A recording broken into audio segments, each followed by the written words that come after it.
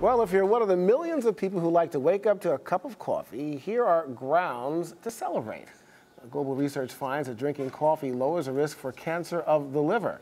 It's the second leading cause of cancer deaths around the world, so that's important news. Now, another major finding is the connection between liver cancer and being overweight. Research shows that your risk for liver cancer goes up if you put on those extra pounds.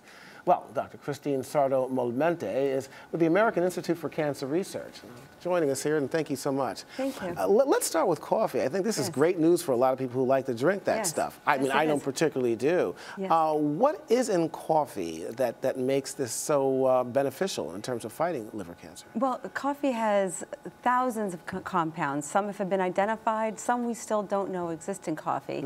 But we do know that there's bioactive components, they're called polyphenols, that are highly abundant and concentrated in coffee.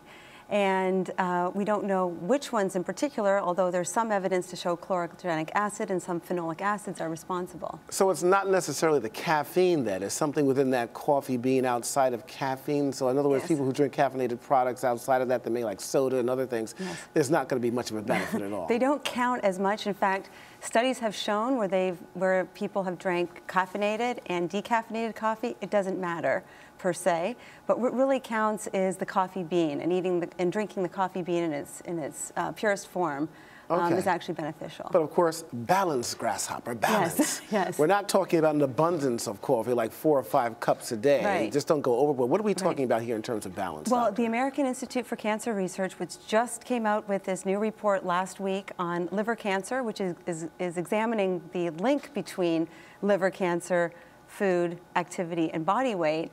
In this report, they found that 1 cup of coffee per day is associated with a 14% reduced risk of liver cancer. Interesting. I've got one other tidbit here for you that I think makes sense here. Chocolate-covered coffee beans. Yes. Might that be a preventative as well? It's a nice combination. Coffee and chocolate both have compounds that are highly concentrated in polyphenolic constituents, and the dark chocolate, when you are consuming it, is best when it's in 80 or 90% range of the cacao bean. So that is a nice combination, but what we're really focused here is on the coffee and its association with liver cancer. Sure. We don't know how much or how often you should drink coffee, but this report did show that one cup per day is protective. Sure. And of course, this is also a holistic approach here. You're also talking about the incidence of obesity and liver cancer as well. Talk about that. Yes. So we know that approximately 2/3 of Americans are overweight or obese, and adipose tissue or fat tissue is highly active. It emits hormones and growth factors, certain things called cytokines that all produce this inflammatory environment that actually makes it very beneficial for cancer and other diseases to proliferate and progress.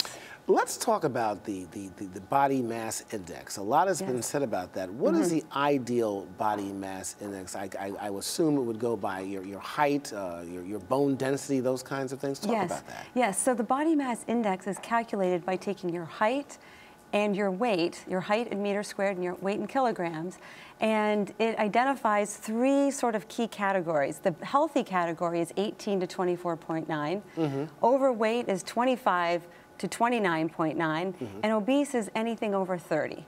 So body mass index is sort of a meter that we use to gauge our health in terms of our height and our weight, and we want to be between 18 and about 25. Okay, and also, of course, with liver cancer as well, alcohol is not a good thing, but I guess obviously a little bit of exercise, keeping down your weight, maybe a little coffee here and there, maybe a cup a day is not a bad thing. Not a bad idea, and the report actually showed that people who drink more than 3 cups of alcohol per day increase their risk of liver cancer. Oh my God. And we even know that lower levels of alcohol are associated with other cancers. So really trying to limit your alcohol consumption, and the American Institute for Cancer Research recommends 1 cup for women and 2 glasses of alcohol per day per men maximum. Well, some good health news for our viewers overseas and here, of course, in the United States. Dr. Sardo Molmentis, so much. A pleasure to have you here. Thank you very much. Piacere. Such a pleasure. Thank you. All right.